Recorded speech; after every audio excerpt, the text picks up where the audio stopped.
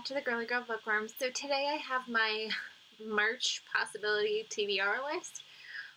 It feels really silly to be setting one for me, to be honest, because I feel like I disregarded January's and February's.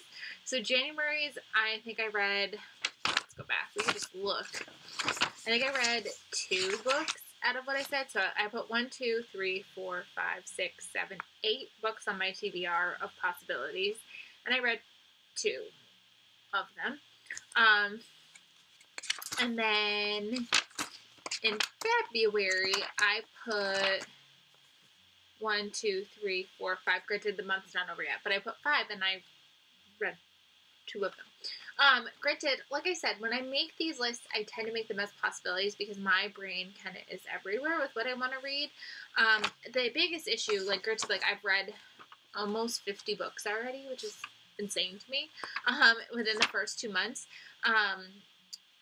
But I've been so primarily focused on reading audiobooks or Kindle books because it's just the way that it's been the easiest to read. January, my mind was all consumed with, oh my god, my baby's coming soon. My baby's coming soon. My baby's coming soon. And I was super distracted and I couldn't really move, and my daughter is a toddler. And so it just, Kindle books and things were my choice of reading. And then February, I had my son. So it's been, I have my son. He needs to sleep and cuddle and feed, and my toddler is running around and I'm recovering, and so it's been not as conducive to reading physically either.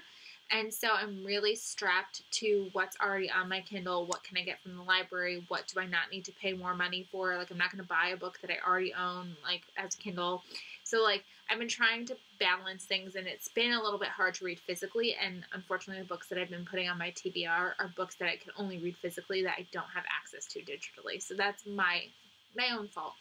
I'm hoping that with March, now that we're kind of settling into a routine and we're starting to get to be kind of more normal, granted, my husband goes back to work the second day of March, so we'll see what ends up happening. I think March will be a little bit better at trying to make sure that I prioritize some of my TBR. So I'm still going to make this anyways. It's still fun to kind of have that idea of what is on my mind in terms of reading. I also have been using my local library a little bit more. So I know that there are currently 2 books that I have on hold that just came in that I will probably be getting during March that I will try to read during March. But then again, I've been borrowing books from the library about books that I'm not sure if I'll like the writing style for. So there's a chance that I just end up returning them without even really reading them. So I don't want to share them quite yet. But these are the 5 that I physically own right now that I have on my brain to read soon. So in March, it's Middle Grade March, and that's hosted by Krista from Books and Jams, and I can't even say any of their names right now. There's 2 more hosts, The Curly Reader, and I want to say Life Between Words. She hasn't filmed in so long that I feel like I'm blanking on her name. But either way, it's Middle Grade March, and I tend to not really fully participate because I'm not a huge middle grade reader, but I do have a couple on my shelf, and one that I'm thinking about picking up soon is Shuri by Nick Stone. So this one has been on my shelf for a little while, and I keep saying that I want to read it, and then I just don't. The font is purple, so have to give it a try. I know that the second book just recently came out, and I just feel like it's something that is going to be interesting to me. I love Shuri as a character in the movies. Currently, obviously, I know that this is not going to be the same Shuri, to an extent, but I'm excited to give it a try and see what it's like. I know that I like Nick Stone's writing to begin with, so it should be quick and easy to get through. And yeah, so that's one thing that I'm thinking about reading this month.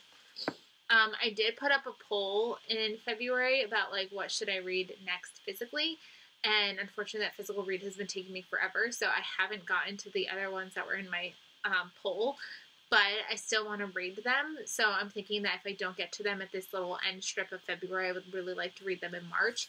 And one is True Crime Story by Joseph Knox. I've only flipped through it a little bit, but it almost looks like it's told as like, I don't know how to describe it, because it's got like like a name and then a passage and then a name and then a passage. So I'm assuming it almost seems like it's like a podcast or like something. Like it's not necessarily a classically written story, which makes me excited. It reminds me of The Appeal, which I really enjoyed. I'm trying to think, there's another story that's told like this that I really like. There's other stories that I've really enjoyed that are similar, so I'm hoping that this one will be good as well. I think it's following a girl who leaves a party and then she's never seen again, and now it's years later, and there's a writer who's trying to look into the mystery, and she's interviewing, so maybe that's what it is, she's interviewing all of the closest friends and people that are involved to try to unveil this case, and it sounds like it could be really good, so let's hope I get to it. And then the other one was How to Fail at Flirting by Denise Williams. Like I said, I just really wanted to get to this one in February. I thought I would get to it on Valentine's Day, and then that didn't happen, and then the farther away from Valentine's Day, the further I got from possibly reading this book, I guess. I really thought that this one was going to win that poll when I put that poll up, to be honest. It did tie. Granted, I had a three-way tie.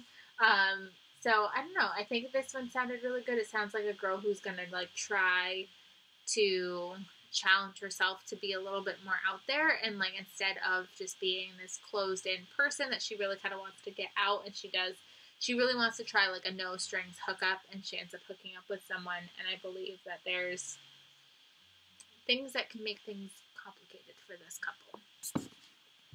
And then I would also really like to get to Finley Donovan Knocks Them Dead, because I feel like it's been so long since I read Finley Donovan is Killing It, and I'm kind of nervous that I'm not going to know enough going into this one. I think I know enough, but I'm scared that like the further away I get from the series, it'll leave my brain.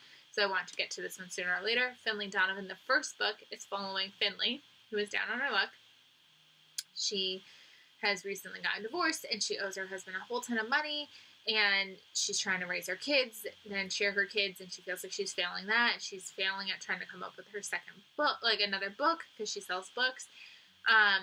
Well, she doesn't sell books. She's a writer. And one day she's in a Panera Bread with her agent, and she's like talking about the story that she has planned, and somebody mishears her and kind of thinks that she's a hitman and like slips her a thing that's like, kill my husband for 50 grand. Thanks. That's great. And then a whole mystery ensues and hijinks and all that craziness, and then it ends, but there's a final sentence and a final section that you're like, whoa, cliffhanger. And I believe that this is where this one takes place. So I'm excited to give this one a try. I love these covers. I think they're super fun, and this is just a fun series, and I'm just like looking forward to getting to this one soon. And then the last possibility is The Paris Apartment by Lucy Foley. I just feel like this one just can't sit on my shelf too long. This one is about, it says, meet the residents of number 12, Rue d'Amas, a beautiful old apartment building in the city of light. The socialite, the nice guy, the alcoholic, the girl on the verge, the concierge. Everyone's a neighbor, everyone's a suspect, and everyone knows something they're not telling. See you in Paris. Just sounds fantastic. I loved the guest list. The hunting party, I can kind of take or leave, but the guest list was fantastic, and I just felt like maybe it's one of those progressions where like the hunting party was good, the guest list is better, it's going to be fantastic. I don't know. I have high hopes for this one. I'm scared that I'm going to like put like too much on this one and expect it to be like too good, but I'm still really excited about it. So I don't want to like overhype myself too much, but I'm pretty hyped. So hopefully this one's good as well. So those are my 5 possibilities. I feel like this month I really stand a chance at picking these up. January, like I said, I also picked books that were kind of like books that I didn't get to in 2021. So like if I didn't prioritize them then, it was going to be hard to prioritize them now. And then last month was kind of like backlist books again that I kind of hadn't prioritized, and I don't know why I thought I'd prioritize them now. But a lot of these are like new ones that I just got on my shelf recently, so hopefully that means that I will be more bought into this TBR. If not, you know what? It is what it is. I'm still reading. I'm still enjoying what I'm reading. Just not necessarily the list that I'm creating. So yeah, I hope you guys enjoyed this video. What are your plans for March? Do you have anything specific that you're trying to get to? Let me know down below, and I will see you guys very soon. Bye, everybody.